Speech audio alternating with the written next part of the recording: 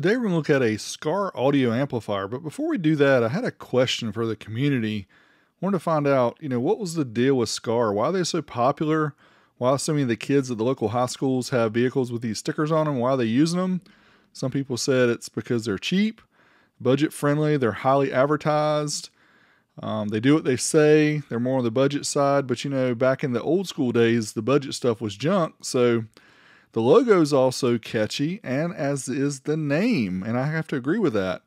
And this guy says it's cheap, readily available, the name sounds cool, use a cool font, all their amps are black.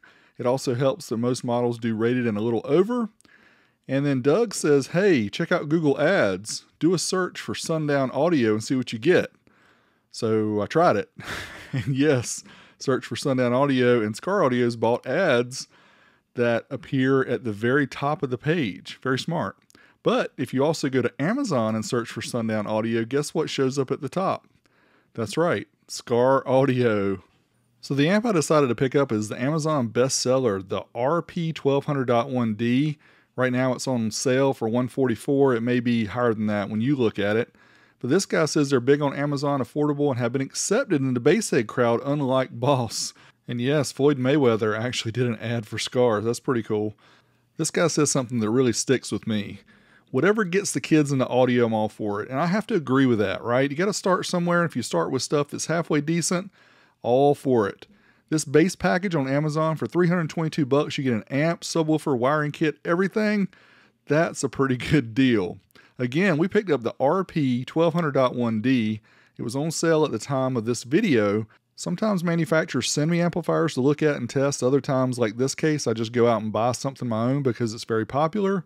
Steve Mee did a video on this 2 years ago, but I'm going to try to give it a different spin than the way he did it. So let's check out. Here's the box for the Skar. Get cut into it and let's find out what's inside.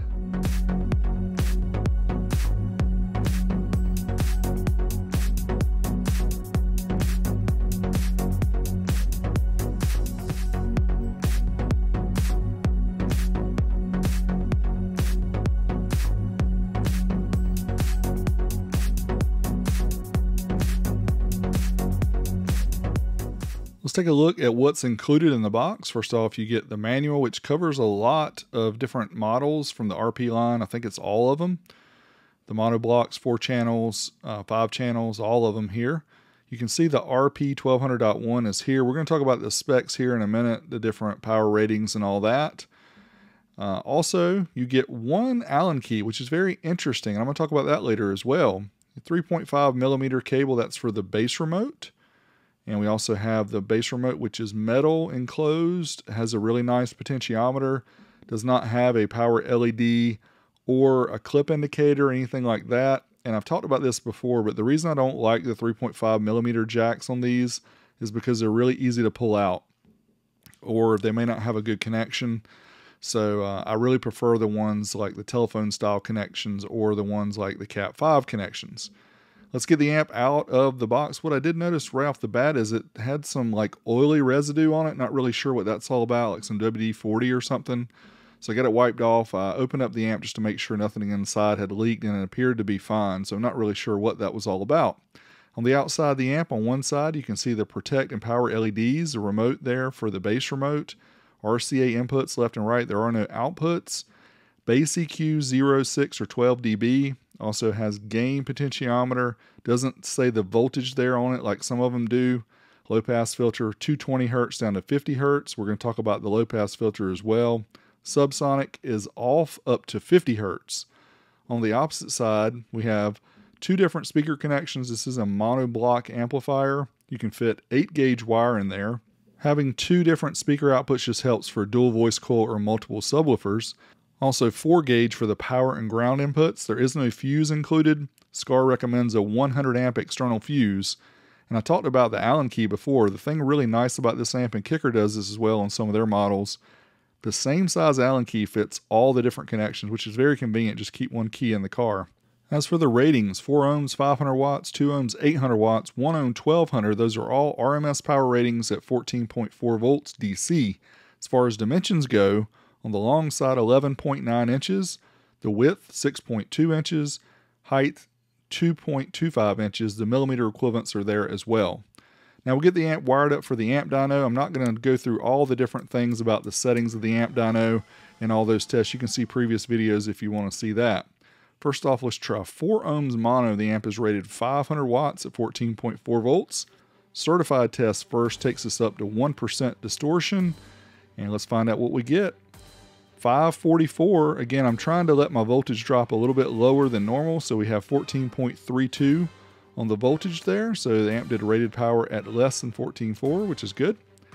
Uncertified takes us up to clipping. In a lot of cases with these bass amps, especially the cheap bass amps, I just use an uncertified test as the one I go by because you're not really going to care about the 1%. 562, 14.09 volts. Again, succeeded by passing the rated power. Dynamic sends a 40 hertz pulse tone into the amp, kind of like a subwoofer kick drum, and right at 600 watts. Look at that, 593, 14.34. Now, what about the efficiency at 4 ohms? And 78%, I'd like to see it much higher than that at 4 ohms, honestly. So let's rewire the dyno, reset it up for 2 ohms, and it's rated 800 watts at 14.4. Certified test again is first, up to 1% total harmonic distortion, and we get that easily 860 at 14.25 volts.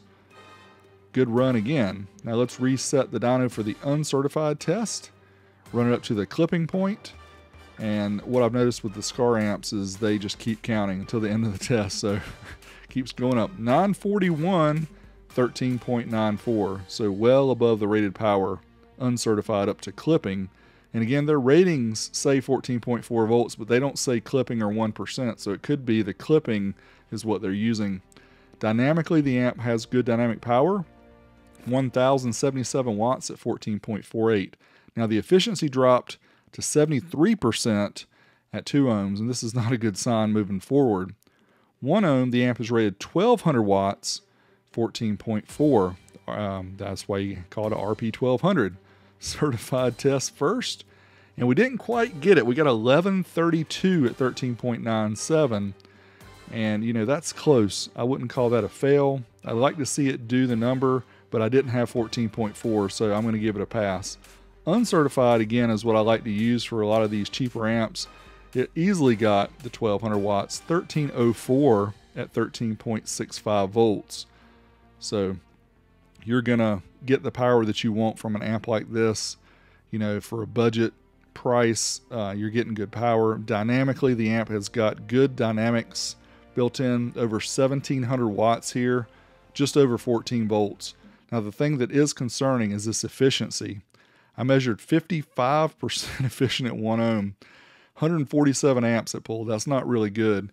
Now, I did boost up the voltage just so we could see a higher voltage test ending a little bit higher than 14.4, and we did get the 1218 certified, and we got a little bit better efficiency. We got 64%. That's still really low for a Class D amp. I like to see it at least up in the mid-70s or higher. Here's results page. You can see everything again. The 1 ohm certified is the only one that came up a little shy. Also did run 1.33 ohms. You can see those results here on the screen. And if you want to see 0.8 or less, stick around to the end. Now let's find out with the Gately Audio Lord of Bass subwoofer box. How does it sound? Can it bump? Let's find out. All right, a little Feel the Bass DJ Magic mic.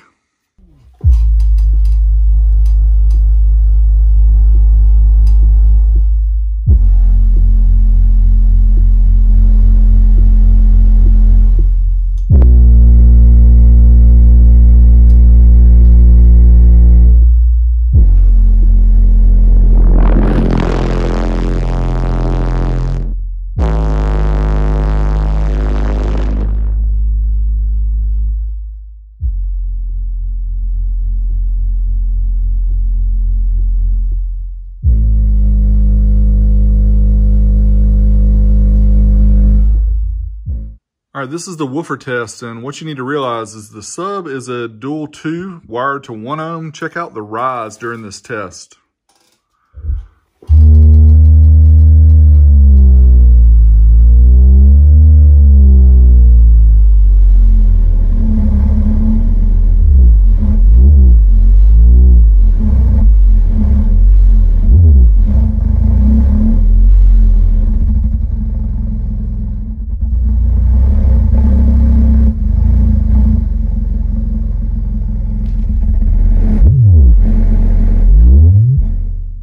This song bumps really good with this box. 808 Dreams from Bassotronics.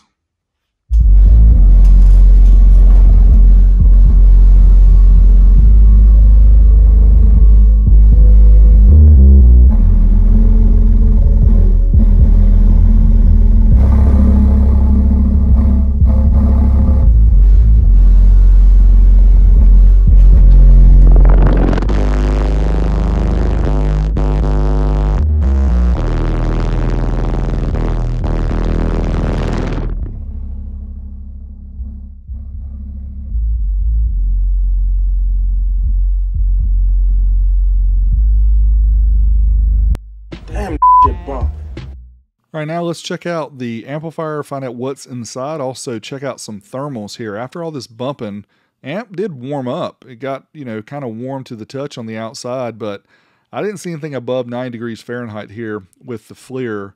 So didn't get overly heated and did not shut down. So we took off the bottom panel as quick as we could so that we could, again, hit the FLIR and find out what was hot inside the amp. And of course, the output inductor is going to be the hottest part. 160 some degrees Fahrenheit. And yeah, but other than that, I mean, everything was not bad at all. Internals of the amp, classic half bridge Korean style amp made in China. 2200 microfarads, 25 volts on the filter caps. For the rails, 3300 microfarad, 100 volt. And yeah, I mean, this is a classic design that you've seen probably over the last 15 to 20 years. It's rock solid. Not a whole lot of issues going to happen here. Just don't mount it to your subwoofer box, and that way you'll probably be okay. This amp looks good. Now let's talk about the pros and cons, the things I like and what I think could be better, or at least things to be aware of. Good stuff is the value. Obviously, the money per watt is good. Bass knob is included. Good build quality, has a variable subsonic filter. Great dynamic power. The one key to rule them all. I love that. Alan loves it too because he don't like to give you all his keys. Easy to obtain. Amazon, SkarAudio.com. Down for Sound. There's a ton of places you can buy it. Could be better. Has low efficiency at 1 ohm. The bass remote connection using that 3.5 millimeter jack, I don't like that. The low pass crossover appears to allow some vocals through, which is very odd. I would expect it to have at least a 12 dB per octave crossover and you wouldn't hear any vocals, but I was actually hearing them. Stick around to the end and I'll show that again. It's been a while since I've tested a Skar Audio amplifier. They usually perform right at spec, a little bit better.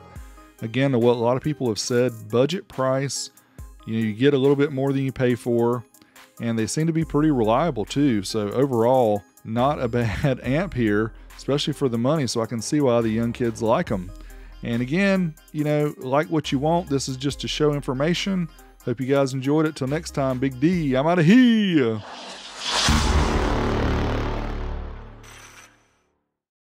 So I don't recommend running this amp at less than 1 ohm, neither does Skar, but I figured just for testing purposes, I would show you guys 0.8. Certified, I got 1276 at 14.59 volts. Reset the dyno for the uncertified test up to clipping at 0.8. And yeah, keeps counting. Look at that, almost 1500 watts, 1471. So that's really good power. Dynamically, again, this amp has got dynamics built in, over 2000 watts, 2115 at 14.71. Very good. So if you listen closely, you can really hear the vocals. And I've got the crossover not all the way down to 50 hertz, but it's pretty low. It's about 80. So I think they use a low crossover slope filter, like maybe 6 dB. It definitely doesn't seem to be 12 or 18 because it's not really cutting out all the vocals that it should. You know how them sound waves go? Here we go, slow motion. Trying to lose my phone. What?